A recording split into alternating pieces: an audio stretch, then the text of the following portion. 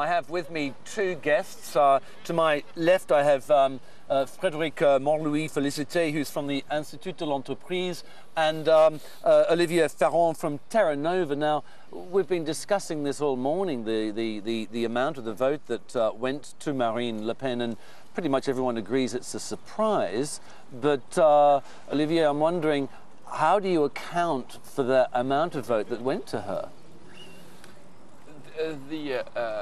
The main reason is really the two governing parties being incapable during the last actually decades to drag France out of its economic misery, slow growth, high unemployment, and difficulties in the suburb of social cohesions.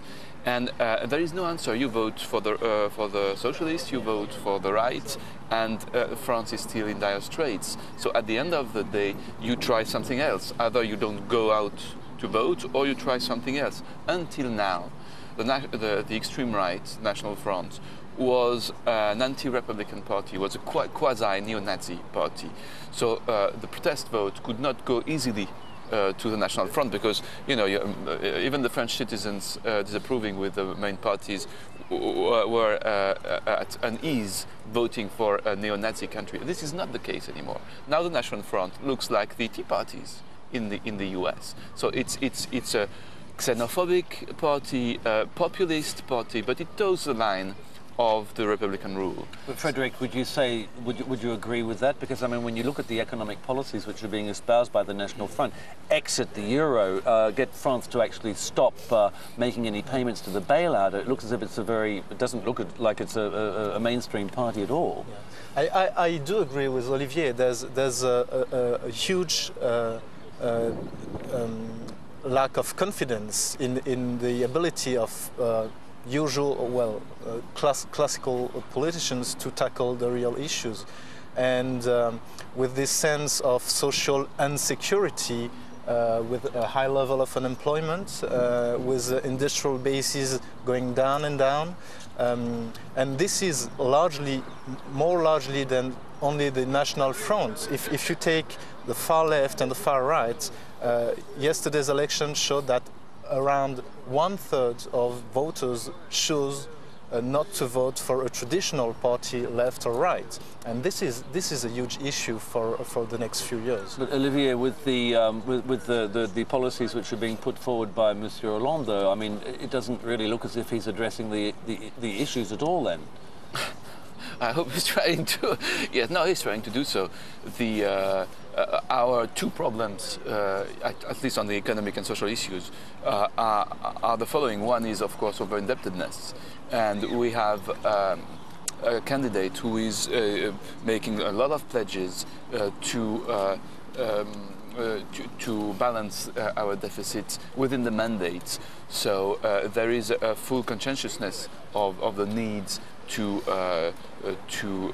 change our financial path. Well, you're talking about the mandates, but I mean, we saw some numbers coming out showing a potential contraction in French services that's going on. These are the PMI numbers that are coming out. Do you think that the assumptions, the growth assumptions that underlie François Hollande's policies are actually realistic?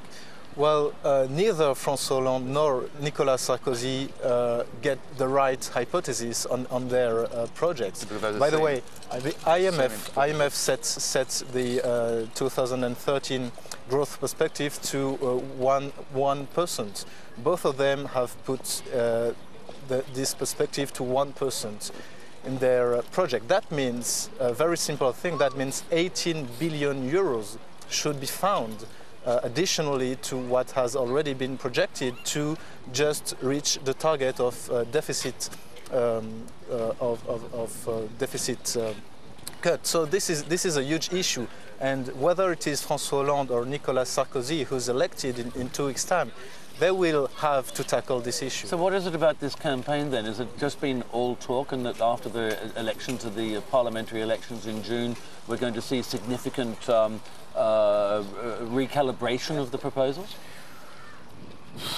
Not necessarily. The other issue at stake at the moment is, of course, competitiveness. The world market share of France have plummeted during the decade from 4% of world market share to 2.9, to minus 30%, while Germany, for instance, all the Nordic countries in Europe have skyrocketed.